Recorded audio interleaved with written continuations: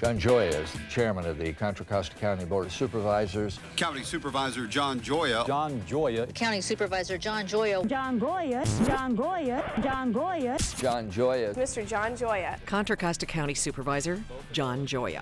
Let me tell you a little about myself. Well, city and county leaders are stepping up to stop what appears to be a feud between two gangs in Richmond. Supervisor Gioia says he's determined to come up with a solution for peace. It's more than just about putting police officers in the street. We want to make sure that our streets are safe for kids, for adults, for seniors. Deanna Green was going to turn 3 years old next month, but she died this week.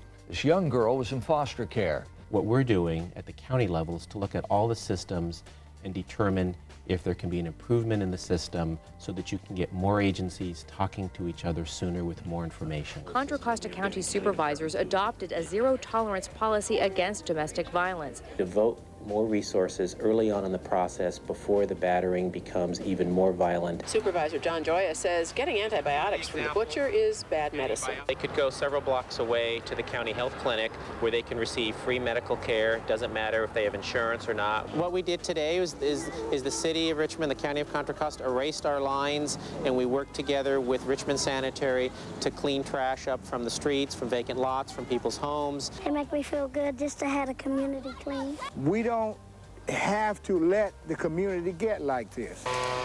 Lawn care and landscaping are big deals at the Breakers, a planned community surrounding the bay in Richmond. They have homeowners' rules, and John Gioia is in violation. We're in a 6 year of drought, and asking homeowners to use more water so that their lawn is lush green is not appropriate under those circumstances. John Gioia coordinates the cleanup each year. I think our aim is basically to remove all the visible garbage off the beach and in the marshlands. Apparently, it's also caused a big bureaucratic stink. This is the first time many agencies have dealt with a beached whale, and so it was a question of finding out who had authority over the whale.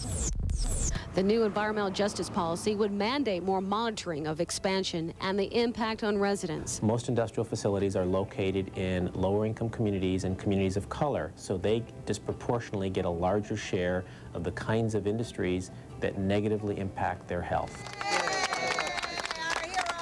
What was supposed to be a demonstration turned into a celebration in front of San Pablo's Doctors Medical Center.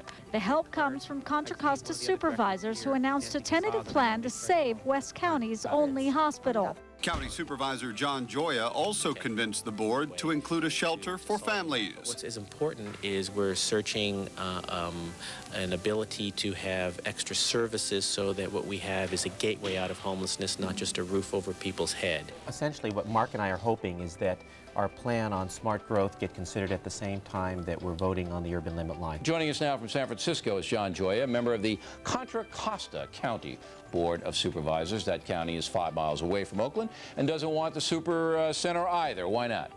Good evening, Bill. Well, our county is about 1 million people, and what we did is pass a law that says we want to make sure that we receive sales tax revenue from large, big box retail stores. We don't want our residents subsidizing the largest corporation in the world. All right, fine. Now listen, I just want to tell Mr. Gioia, we appreciate you coming on, but you're going to have a referendum on, and that's why I love California, because you have a referendum in March, right? We will. We're looking forward to the voters of Contra Costa debating this issue. Absolutely. We know Walmart's going to spend over $1 million let the people decide, and that's why this is good. But you have know that what? referendum. Walmart doesn't want the people to decide in San Diego. I don't care what Walmart They're wants. fighting it in San Let them Diego. vote. Mr. Gioia, thanks very much. Thank you very much. He has a plan to fill county vending machines with healthy foods. Good morning, John. Good morning, Ross. Hey, what's your plan? Well, basically, it's to provide the public more choices when they come into a county building and use a vending machine. You'll have more than just M&Ms and Snickers bars as a choice. You'll have healthy choices as well. Are you a healthy eater? You know, most of the time, but I'm guilty. I love a good Scharfenberger chocolate. Oh, well, I don't blame you. What did you have for breakfast this morning? You know, I didn't have time to have breakfast this morning. Oh, yeah. Try to get around the question that way. Soon. A good latte and a croissant. All right.